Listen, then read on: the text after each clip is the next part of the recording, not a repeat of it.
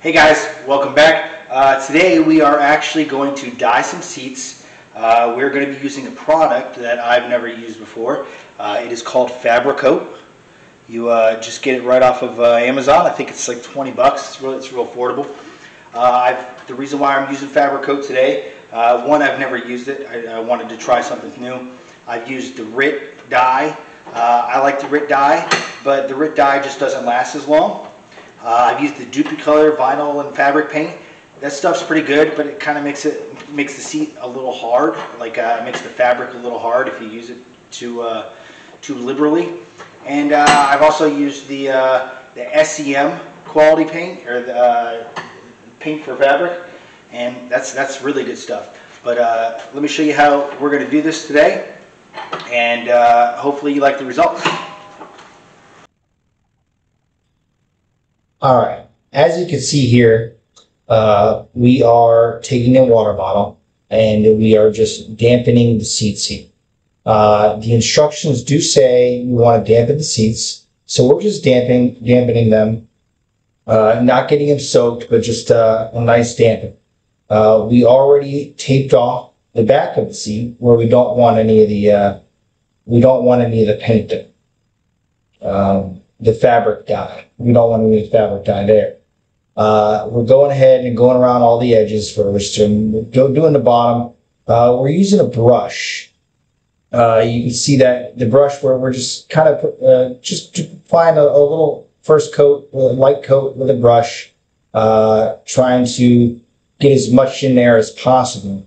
It does say you can use a brush or a sponge, anything you really want to go ahead and apply this, but what I have found is that I liked using a brush to apply the first coat, and then I go ahead later and I grab a microfiber towel and I really work it into all the grooves. I'm trying to get into every nook and cranny, every crevice that's in the seats there.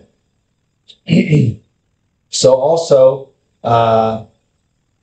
I've found that if you're doing anything other than the center part of these seats, you're going to need more than one bottom. There's no doubt about it. It took the entire bottom to do just the center of these seats. If you were going to do the whole seat, I would recommend getting 2 bottoms. If you're going to do a bench seat, I would recommend getting 4 bottoms. This stuff, it's kind of thick, so it applies very thick. I've used the right dye. I've used the SEM interior paint. I've used the Duplicolor paint. I've used them all, but I wanted to try this Fabricoat because the interior of my duster is green, and I wanted to make this kind of match. So this is the only one offering this color.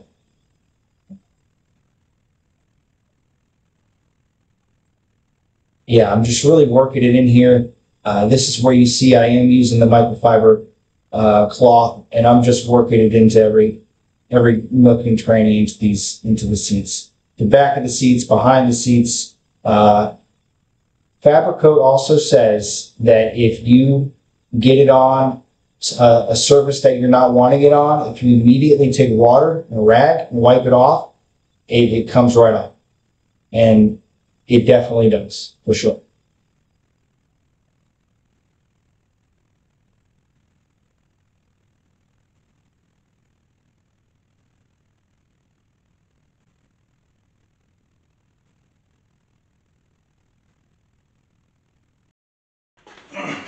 All right, so now we're here the next day. Everything's dry to the touch. It's not hard. It came out fantastic. I actually really like the color. I don't think I need a second coat or more dye on it. I achieved the color that I was looking for. I do recommend this product. If you subscribe, I'll be able to do a review in about a month or so, just to show you how it holds up. So I think that everything went really well. I do recommend this product. I'm not sponsored or anything, obviously. So, all right. Make sure to like and subscribe and make sure you stay tuned. Thanks, guys.